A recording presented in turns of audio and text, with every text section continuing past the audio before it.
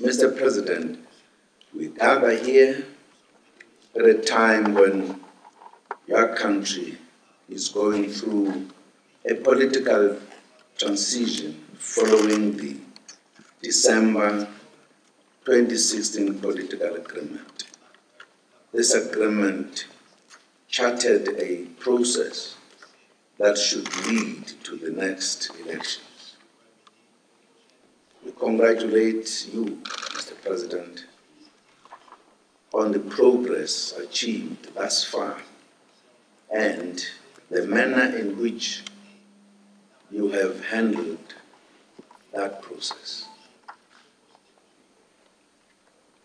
The people of the DRC need to determine and decide their internal political future.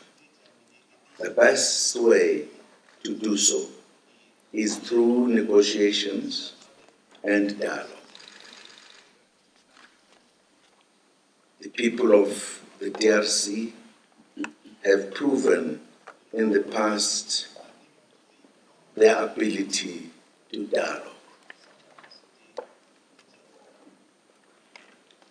We wish to reiterate that dialogue and not conflict is the best way to resolve problems. In this regard, we wish to assure you of our continued solidarity and support.